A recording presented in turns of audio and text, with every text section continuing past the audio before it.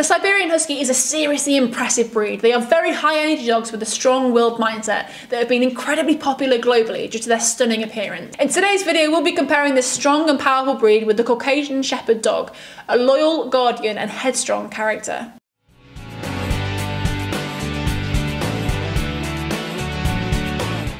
Welcome back to the Fenrir Husky Show. If this is your first time here, my name's Hattie. I'm a certified canine leader here at FenrirCanineLeaders.com, and this channel is dedicated to helping you learn everything you could possibly want to know about the Siberian Husky, and then how to become high-level canine leaders that can raise perfect Huskies. So if you're a lifelong Husky lover, you're thinking about getting one, or you've just started your journey with your new pup, then this channel is for you. So make sure you hit that subscribe button and turn on the notification bell so you never miss a future Husky video. So let's dive right into today's video and look at these two breeds, their similarities and their differences.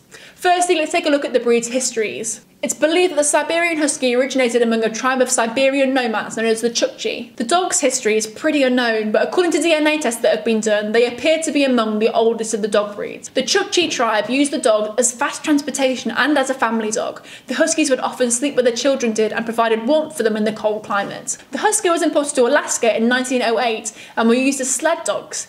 It is said that the final Siberian Husky was exported from Siberia in 1930 when the borders were shut by the Soviet government, but the breed continued on in North America. The Caucasian Shepherd dog is thought to be one of the oldest and most ancient Molassa breeds, but their specific origin is very much a mystery. They're said to hail from the Caucasus mountain region and have been around for over 2,000 years.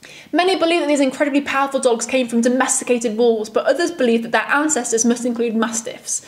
Another theory is that the Caucasian Shepherd descended from sheepdogs from Tibet. However, there is evidence suggesting the breed dates even further back. The breed was widely used as herding dogs, but companions to the shepherds of the Caucasus region when they would fiercely guard and protect the sheep and the shepherd from dangerous wildlife including wolves and bears. They were known for being incredibly fearless, strong and intimidating dogs with incredible resilience to cold and harsh climates. Although over the years this remarkable breed has been used as an intimidating guard dog, they are now mostly family companions, watchdogs and property guardians. The Caucasian Shepherd dog is an extremely large dog. Males tend to be larger than the females and weigh around 110 to 220 pounds, whilst females are between 100 and 180 pounds. Depending on the type of dog, they can weigh more or less. Mountain dogs are more muscular while plain dogs are more leaner. Male Caucasian Shepherd dogs are generally about 27 to 30 inches at the shoulder and females are between 25 and 28 inches. The breed itself is actually considered to be a giant breed. The Siberian Husky massively differs to the Caucasian Shepherd dog in size. Generally a male Husky stands between 21 to 23.5 inches at the shoulder and females are usually around 20 to 22 inches tall.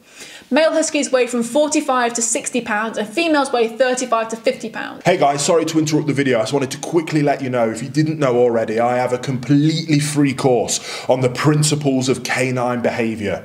As a canine behaviourist, I've put this together with my years of experience, skill set and knowledge to help you understand all the areas of canine behaviour that are important for you to become a high-level canine leader, and then you can fix your dog's problem behaviours at home, or maybe take the first steps into working with dogs with problem behaviours. So again, if you want to check out that course, it's completely free of charge. The principles of canine behaviour, there'll be a link down in the description box below, and I can't wait to see you over on that course. Huskies come in a vast variety of coat colours and markings, from black to pure white with coloured markings on the body, which includes reds and coppers. The breed is highly recognisable by its sharp eyes, which can be brown, blue or a combination.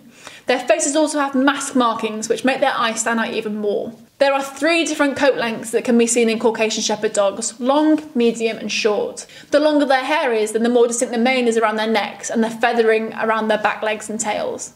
All 3 lengths are thick coats with a double layer, soft and fine undercoat with a coarse and long outer coat. They can be several different colours including grey, fawn, red, cream, tan, pure white, brindle and can include patches and markings. It is super important to consider the potential health conditions that your dog could be prone to, as you will need to be able to afford the care for them as they need. The Caucasian Shepherd dog is mostly considered to be a healthy breed, but as a giant dog breed, they can be prone to conditions including hip and elbow dysplasia, alongside other conditions like cataracts, obesity and bloat. Huskies are generally healthy dogs, but again, as with all dog breeds, you should be aware of the certain health conditions that they are more prone to than others. For the Husky, this includes hip and elbow dysplasia, bone conditions, hypothyroidism, and eye conditions like cataracts. Siberian Huskies are pack dogs that look to a leader for guidance. However, that being said, they are also incredibly independent and strong-willed dogs that can easily do their own thing. They are highly intelligent, and so training can be both easy and hard. They learn quickly, but not just commands that you teach them. They can easily learn what not to do, which will need to be corrected in a calm and consistent manner. Training a headstrong dog like the Siberian Husky is a challenge, and definitely requires someone that is familiar with the breed and the time and effort that is needed for such a breed. They are high-energy dogs that need lots of exercise and different activities to prevent boredom, as they can become destructive if they are unable to keep busy. Huskies love their families and love to play, and with early socialisation and proper training, they can be incredible family companions. The Caucasian Shepherd dog is a very capable dog and can be a loving and loyal family dog as well as a fierce protector, which they most likely are due to their natural instinct to protect. However, they are naturally distrustful of strangers and tend not to take well to unfamiliar dogs and animals.